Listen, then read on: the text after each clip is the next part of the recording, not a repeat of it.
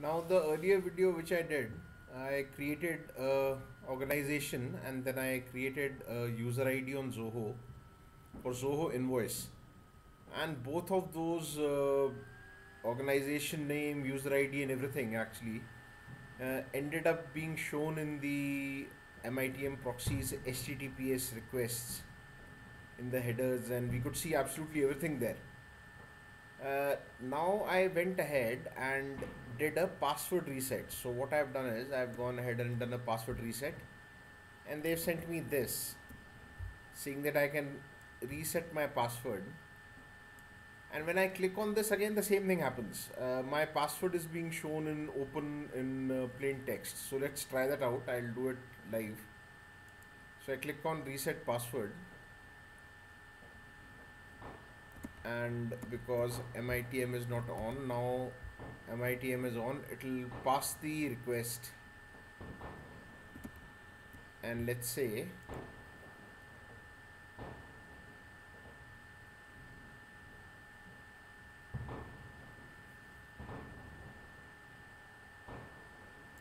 one second, let me check my network settings are okay. Fine, again reset password, let's see.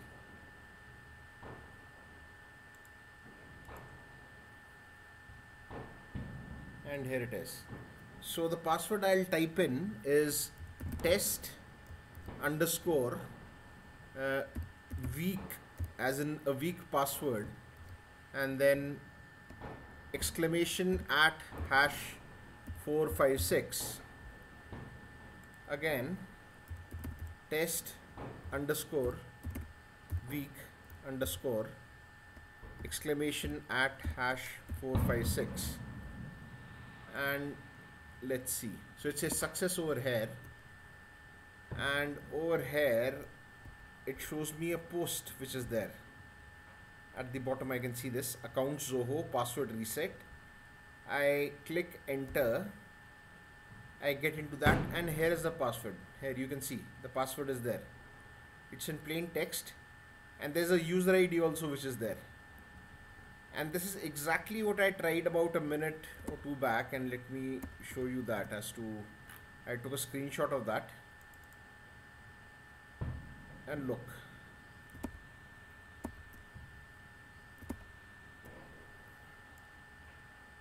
This is the same URL on top, HTTPS accounts ZOHO in password reset, and this is the request which is being sent. It is going to accountszoho.in. That's the user agent. So that's basically my browser which is there. It's on Ubuntu. That is what it is, Firefox 70. That's the browser that got, and then accept language and all of these things are the same. Then of course all of this is there. The earlier one was test pass something exclamation 456 whatever, and the user ID probably is the same. Yes, the user ID is the same. No, maybe not. Maybe user ID is created on the particular session or whatever,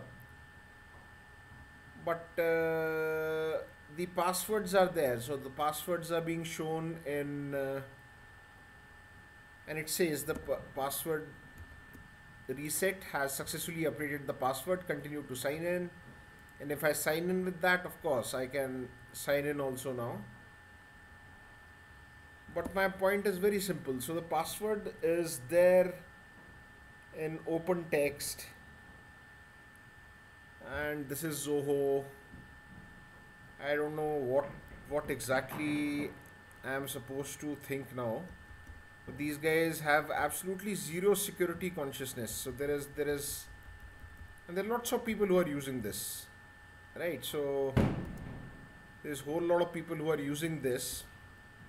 And just to show you, this is the you see over here the mode is HTML, so that is the auto mode. You can also change this mode, so in case you want to, you can look at the raw what the raw page would look like, and you could also look at hex, which is of not much use here, but presume you had a hex file to somehow look into and maybe do something with some assembly code which is being passed in there. Now, similarly, if you were to do this on WhatsApp, any of the transactions which happen on WhatsApp, they will end up showing a hex code. So I did take one screenshot earlier. Let me see if in that it is clear. Yeah, this is the one. So this is WhatsApp something, and this is the raw version of the hex. So you can see the hex code down here. The mode I have kept as raw, but if I were to change it to hex, this is what you'll see. So all of this communication is very easily caught by MITMProxy. So MITMProxy is catching all of this, and there are very detailed tutorials which are available, which is the tutorial official one for MITMProxy. And of course then they tell you all these options are there, all these options can be changed, and one option that I was playing around with over here was this. So I had this particular option, and within which, so for the initial this thing is, of course, my language has to be there, the encoding has to be UTF-8 for the terminal, otherwise MITMProxy won't run properly, it will end up throwing an error. Then I have given this set command which is there, or the set parameter for and for what have I given that is for the option which is console default content view. So do I want the content view default view to be raw, or do I want it to be hex, or do I want it to be HTML or something? So that can be defined over here. And then of course this P is port 8989, and write to a file. Now we are writing this down to a file. This entire dump is being written to a file which was, I just called it log WhatsApp. You can call it other things. So let me show you here.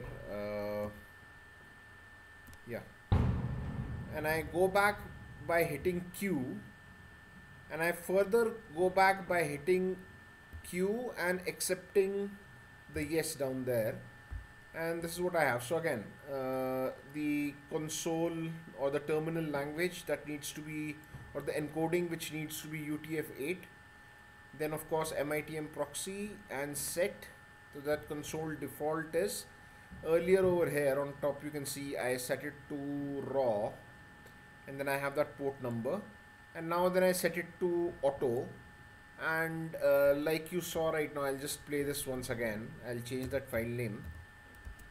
I can change that mode, so that let me just do that, so that one second. Yeah, I'll just refresh this page so that it pulls in a couple of flows, and on any of these flows, let's say I go here and I go to the response by tabs. So the tabs basically change this thing, and then it shows over here PNG image, and it says portable network graphics image. So that's the format of the image, and over here it shows auto. The mode is auto. If I were to click on M on my keyboard, so I have the options auto, raw. So raw is basically, I can't make out much, and hex would be similar to raw, but again it'll at least give you some assembly language codes are there. So some of these codes are used, and all of this would be seen if I were to be doing some kind of assembly language coding using MASM or any of those tools which are there. So this is hex code basically, and if I were to change this to JSON, I doubt if anything will come. So you can end up changing this so to JavaScript. Again, I don't think so much will. Yeah, so that encoding is not okay for JavaScript. Again, that is incorrect. So we'll just leave it at auto. So this is the few things which can be done with the MITMProxy, and the catch, of course, the catch is that the passwords are being shown in raw. So there are raw passwords which are being shown, which is not okay, obviously not okay. Yeah, so this was the earlier email which I got, and the passwords are like this one over here. It says test pass exclamation. So this is what I entered. So exactly same thing comes out in plain text. That is definitely a security concern.